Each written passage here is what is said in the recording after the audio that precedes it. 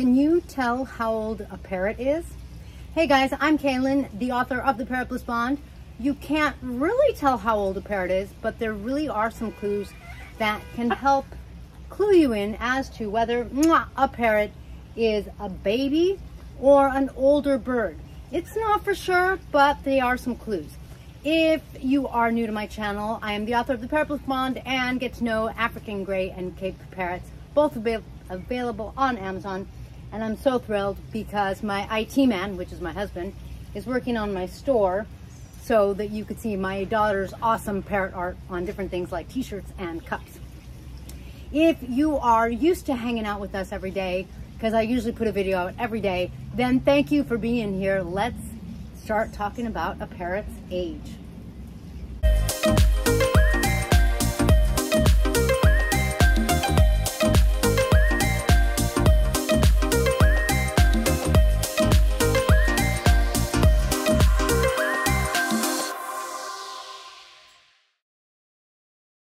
When it comes to a parrot's age, you can't really tell.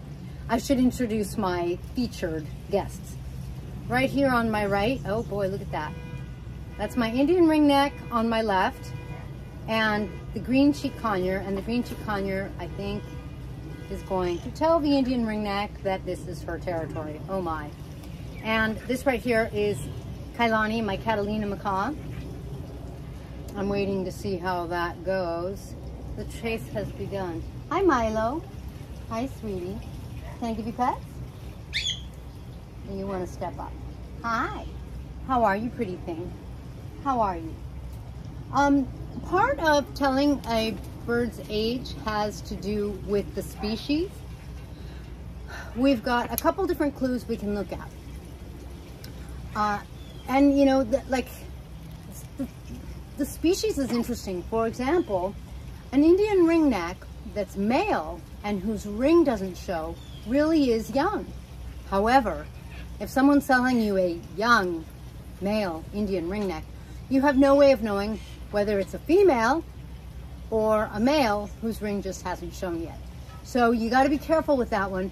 And there are some things that come out in species. My Cape parrots, for example, they are all, when they're all hatched, when their feathers come out with what I call the salmon chapeau, and then somewhere like between 6 months to a year, usually around 8-10 months, the males lose that chapeau, and then they gain that coloring on their shoulders when they're teenagers, and so you know when they're teenagers. But if someone is selling you, you know, a young female, it could be a male that just hasn't lost its colors. So the species, sometimes the species will tell you, because species that are dimorphic, it means that the males and females look different, like the way they do with the eclectus parrot. That's one of the most pronounced examples of dimorphism in parrots.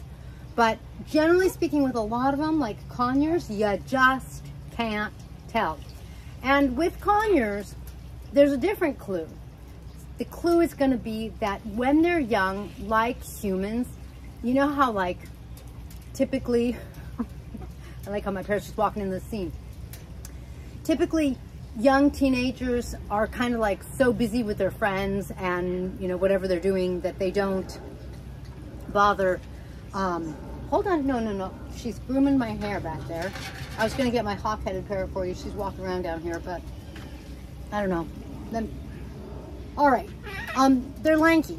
So when you look at a green cheek conure, if you notice that they seem kind of slender, I suppose they could be really old. Like, you know, sometimes when you're really old, you don't eat as much and you don't digest as much, you know, or whatever, that kind of thing. But generally speaking, if they're really sleek and slender, she's more filled out, then that could be a clue that you've got a young parrot. Hello, Miss Beauty Salon. You know, people are going to think that's all you do. They are going to be like, that's all that bird does all day long, is pull at her hair. She's not pulling at my hair. She's grooming it, lucky me. But anyway. So, clue number one is their lankiness. Clue number two, sometimes you can tell by the species if whatever color change has like happened or hasn't happened kind of thing. You know, sometimes, and I say it that way because it just sort of depends on the color change that's going to happen. Another clue, number 3, is going to be sometimes their eyes give it away. I don't think Milo has it. You don't have it.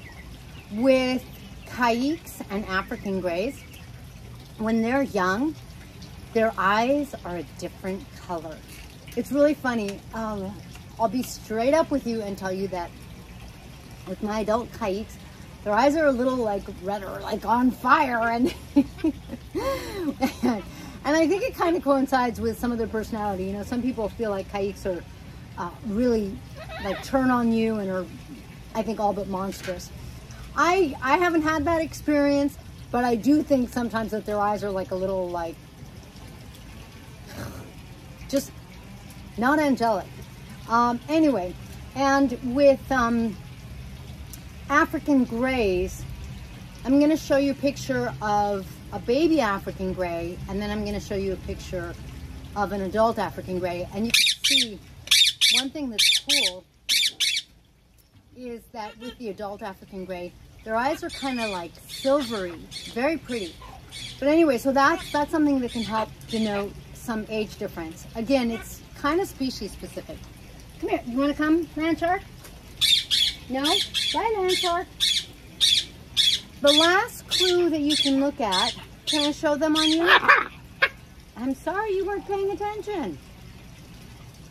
Is when a parrot's feet have grabbed onto perches for many years or decades or many decades, they can get worn out. So I'm going to try to show you. Do you see how pink and fine her feet look? She's relatively young and she doesn't have like metal perches or anything, so her feet are in pretty good shape. If your parrot is on a cement perch, take it off.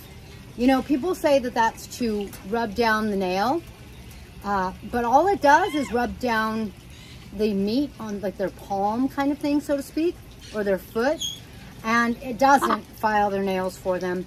But when you rub that down, it doesn't get replaced. And that's one reason you can kind of tell, like if a parrot's feet are in bad shape, you can assume that, you know, they're not brand new, they're not young, they've been on several perches.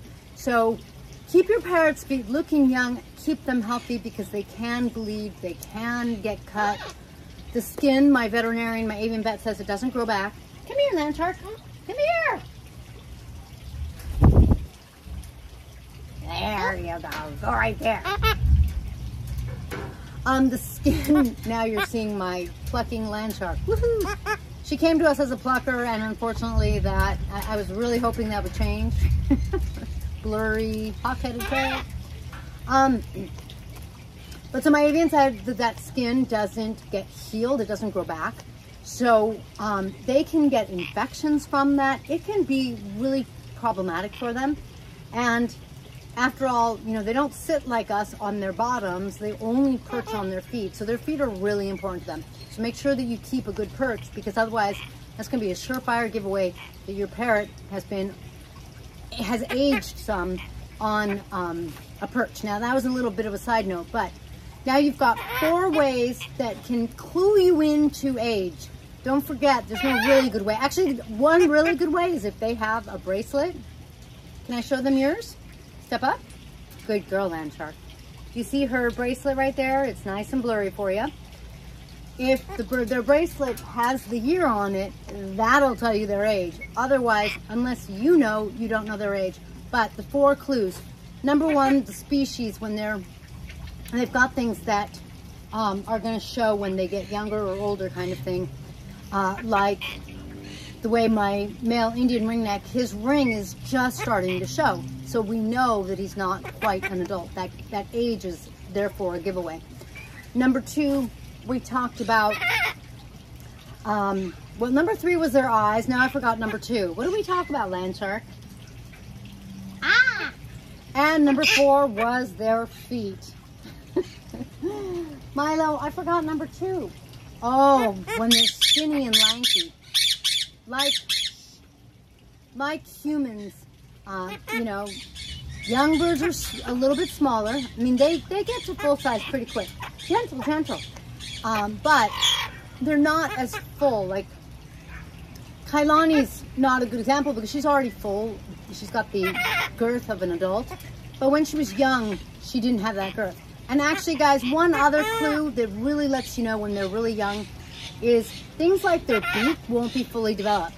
So if you look at a baby parrot, their beak is going to be a little smaller. Like, instead of being the well-developed hook, it'll be a little more in, or their eyes seem bigger because they haven't fully grown into it.